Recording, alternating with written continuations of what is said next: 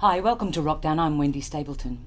Well, my special guest this evening started his musical career as a sax player with bands such as the Sapphires, the Thunderbirds and the Strangers, before going solo and achieving 7 hits on the Australian charts.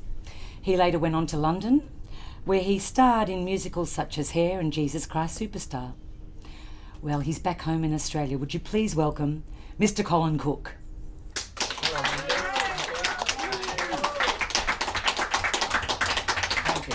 Well, thank you for being here with us this evening. Colin, I know that your career has spanned many, yes. I don't mean many, but many decades. And I was just interested to, as I am with every guest, to find out where your career or musical career started. You weren't born in Australia, were you? I was born in India, actually, yes. Tell us a bit about that. Cliff Richard was too, wasn't he? Yeah. I believe he was. Yeah, I was born in place called Dhaka, which was India then. My dad was in the military police, or the imperial police they called it, and I was there for a few years. And they used to say when I was 2 years old I used to stand in front of the brass band that played and jump around. But anyway, that was my first taste of music. And I remember my dad used to play the ukulele quite well, and the harmonica as well. Mum? So, no, my mum didn't. Well, she had a good singing voice, actually. Must have taken that from my mum's side. And then we moved to England after the war, and I was there for about 4 years, or 3 years or something. And then we came to Australia. To Melbourne? To Melbourne, yes. And I went to Haileybury College, and that's where I first started playing clarinet. Because they had a wonderful musical department. Yes, didn't yes. They? Yeah. Yeah, they still have. They have a much better one now.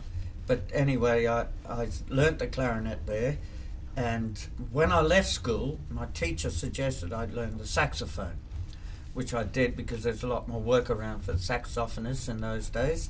And then I joined the Thunderbirds.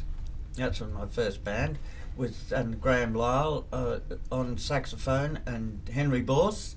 Yes. With Peter Robinson on bass, who was from the Strangers. Joined the Strangers. And of course, Graham Lyle was the musical director of Hey Hey It's Saturday. Hey Hey It's Saturday. Don Lane Show. Don Lane Show, and I think Bert Newton Show for You're a while. Right. Absolutely You took over from Don Lane. So you worked with actually the cream of the crop. Yeah, I did. Yeah. Starting out. Yes. Very young, and with the Sapphires as well. Is that right? With the Sapphires, I left the Thunderbirds. And I was despondent with the music scene for a while, but when I came back to it, I joined the Sapphires, and that was with Charlie Osborne on guitar, who was a really good guitar player in those days, and Bruce Rowlands on keyboards. Oh, I know Bruce really well. Bruce, yeah, right. Pianist, of course. Yes, and he wrote the Man from Snowy River, all the music for that. Yes. You just said that you were despondent with music at that stage before you joined those bands. What were you despondent about? Tell us what was going on in the music scene that made you unhappy with the situation. Because we used to play at Earl's Court 3 nights a week. We had people like Col Joy, and we had major guests in those days to come and play, and we used to get a really good crowd there, but we were ripped off something rotten. I won't say who by, but obviously it's someone we know. Don't say it. No, he's long past gone now. Oh, okay. We'll say it. But, no, don't say it. Don't. But anyway, someone will get it. Someone will get us for it. Despondent, and the Thunderbirds actually sort of broke up in those, and then, you know, and some went one way, and I remember Peter Robinson and I went another way, and I think Charlie Gould and Henry Borse, I think, because Graham had left the band by then. Henry Borse and Murray Robertson and Harold Frith, the drummer. Yeah, Harold, yeah, he's still going. Good on you, Harold. Yeah. And they went another way, and so that was the end of that, and I decided not to do anything for a year or two. And when I came back, I joined the Sapphires, and we used to play at the Dandenong Town Hall on a Tuesday night, and Mentone Rock on a Saturday night. Fantastic. And was that the Sapphires more rock? Yeah, they were rock. Yeah. Well, the Thunderbirds were rock I too, know they were. Yeah. Right, no, but Sapphires played 60-40 actually on Tuesday night, like the barn dance, you know, a good old barn dance where everyone meets everyone, and we sang a white sports coat and a pink carnation, those sort of things. And then on Saturday night at Mentone Rock, we used to do all rock and roll. And Merv Benton was in the band with us too. Merv and I used to sing, and he went on to better things. And so, how long were you with the Strangers? that was because they were very big, weren't they? I joined the Strangers. Look, Frankie Davidson. You remember Frankie? Yeah, I do. Okay, Frankie Davidson asked me to sing a duet with him called Have You Ever Been to See King's Cross? I sang it in the chorus, and it was a huge hit in Sydney, obviously, and he said you should have a recording contract. So he got me one with W&G, and my first song was with the Strangers, and it was a Ricky Nelson song that hadn't been released in this country. It's called It's Up to You, and it did really well. And so, from then on, I got quite a few hits out of W&G. You said, and we'll take a short break, but when we come back, I want to talk to you about your decision to go solo after that. Oh, okay. And all of your hits, your chart hits. Yes. We'll be back very shortly with Mr. Colin Cook. Thank you. Wrokdown. So, okay, just go back a little bit to the Thunderbirds, because this is very important in as much as the way that you became a solo singer. That's right, yes. While I was with the Thunderbirds, we had a singer called Judy Cannon, and she'd already toured, I think, with Col Joy and the Joy Boys, and she suggested to Col Joy that I did a tour with them, which I did. And after that, a taste of being on my own as a star, I thought, oh, I like this, you know. Better than being in the band, better being in a band. So that's basically sowed the seeds of me becoming a solo singer. And you scored a record. Were you still with was it W&G? Or? No, I hadn't had a recording contract at that time. Okay. No, I hadn't. You know, it was after that, while I was with the Sapphires, that we recorded with Frankie Davidson the song Have You Ever Been to See King's Cross, which I did a harmony voice to it in the chorus, and that was a big hit for Frankie in Sydney. And he suggested to W&G that I have a recording contract on my own. And my first song was with the Strangers, called It's Up to You, which got, I think, to number 8 or 9 on the charts. On the national charts. Yes. Fantastic. Yeah. So you're back in Victoria, and you're a solo artist by now. Yes. I'm trying to recount. There were quite a few pop shows coming up on tally, weren't there? There were a few out of Sydney, but Melbourne had... Look, there were Bandstand and Sing Sing Sing were the two main shows. There were others as well. And they were out of Sydney, they were the two main shows, out of Sydney, yes. Yeah. And I remember quite later on, I did Bandstand, and with the song I recorded, and it got to, I think, about number 15 in Sydney or something. So basically, all up, over the period of time on television, you're one of the very few people to have actually had 7 hits. Yes. But only 3 in the top 10, but about 7 hits altogether, yes. So... And one of them wasn't with W&G, the other 6 were, but one was with... I left W&G and joined Clarion, which was affiliated with Festival, and I had 1 hit with them, which was Pocket Full of Rainbows. And after that, I went to England. So what year did you go to That's England? 1967. What made you leave to go there? Did you want to further your... I just wanted to see what it was like. 'Cause yeah. having come from England, being English, I wanted to go back and just check it out, you know. So do you think for someone that had come from England, apart from the obvious, the fact that you've got a passport and all that sort of stuff, a lot easier, because a lot of acts actually from Australia also decided to go to England. Oh, yeah, well, that's what, see, the Seekers are already been, and they had made a big hit, they had a big hit in England. Well, they were huge in England, huge, really big. And they'd come back, and I thought, yeah, I'd like to go and see what it was like and try and get into the scene, which I went over there full of aspirations with my albums under my arm, and I went to see Peter Gormley, I think it was, and he said, "Oh, you're just like everyone else here, you know." How rude. Yeah, well, there you go. Now, if you were like Adam Faith and had something different to offer, you know, he had a different type of voice, yeah, we could use you. So I was brought down to earth quickly. Same thing happened to most of the Aussies that went over to England. Everyone that I've spoken to said that, apart from the Seekers and a couple of other people that snuck in through under the radar, that everyone went there with the hope of making it big in England, and just didn't realise how tough it was. Oh, yeah. But I didn't think it was that tough, really. I think it's who you knew that counted, really. That's what it was. Because I was touring with John Rolls, JR, he was known as here. He went over to England, and he had he had a number one and a top... What was that? And, Time, I think. Will there ever be time or something like that? Yeah. And then something about Mary. He had the two top tens. Hits, one number one and one about number 5 or 6. Yeah. And he made it. So, and I was touring with him. So I thought, well, if he can make it, why can't I?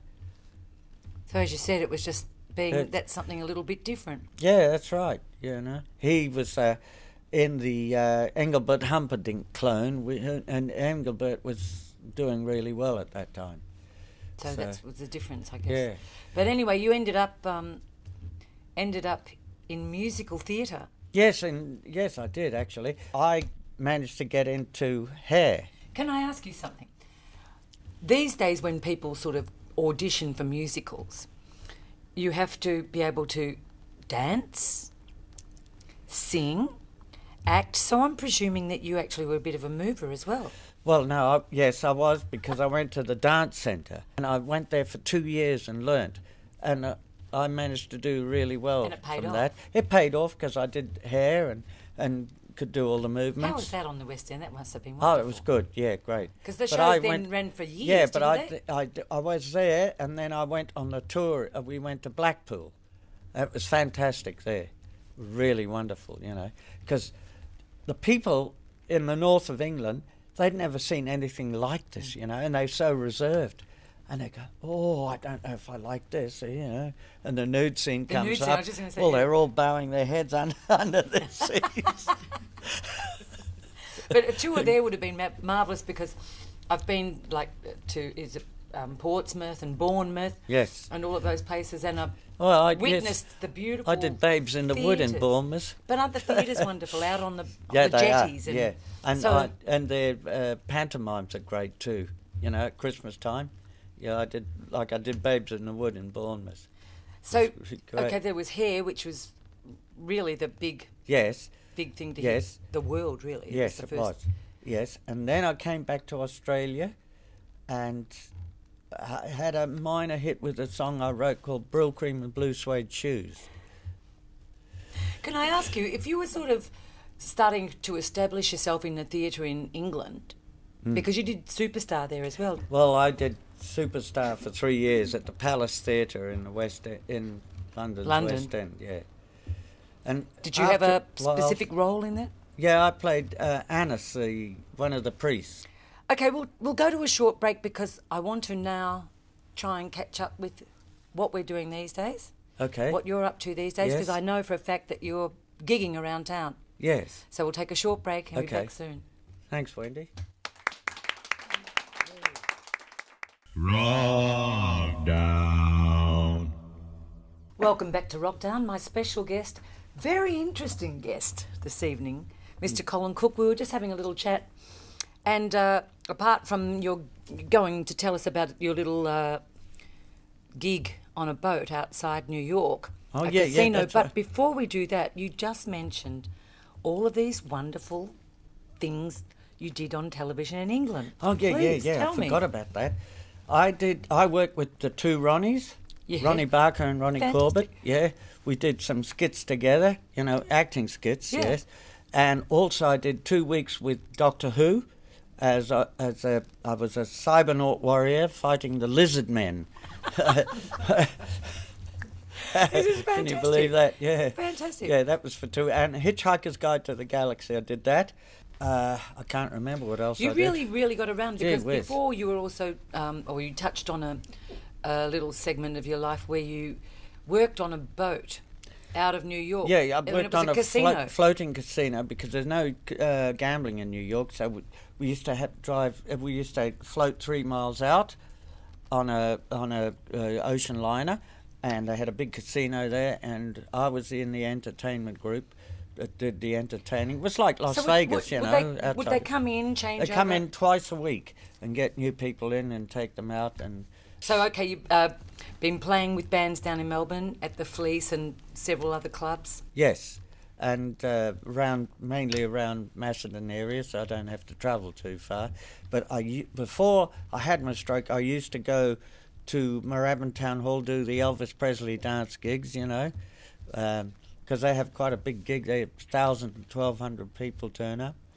Well, you know what? You actually look amazing. No one would have known that you've been through all of that health Okay, now situation. let me tell you. Absolutely fabulous.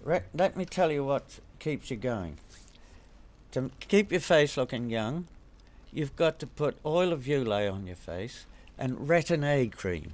Retin-A, you know. I hope we're all getting yeah, this. listen to that. Retin-A cream, it's wonderful. It's about $40 a tube, but it really works miracles. It makes your skin. This lady come up to me. The chemists are going to be sold out. Now listen to me. This lady came up to me. I did a gig 2 weeks ago in Kyneton, and she said, "You've got a face like a baby's bottom." Well, you do. You do look amazing, and the reason I say that is my mum had a stroke, and of course she was unfortunately paralysed. Yeah, I was. My mouth was drooping down.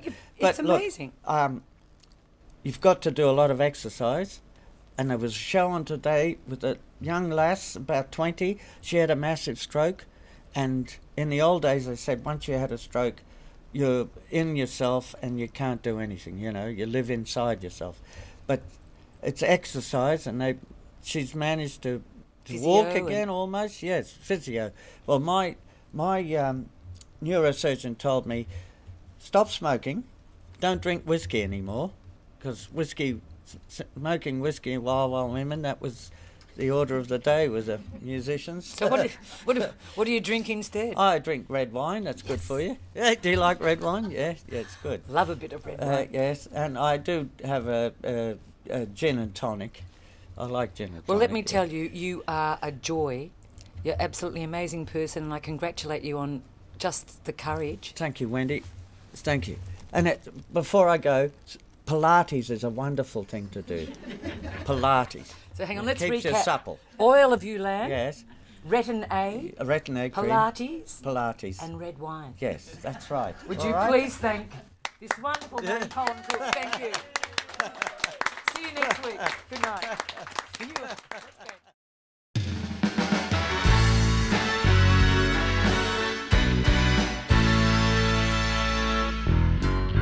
I was a callow youth. I wore beetle boots. I wore polo neck skivvy and a houndstooth suit. I had a wispy old beard. I thought it looked so cute. I was on a romance.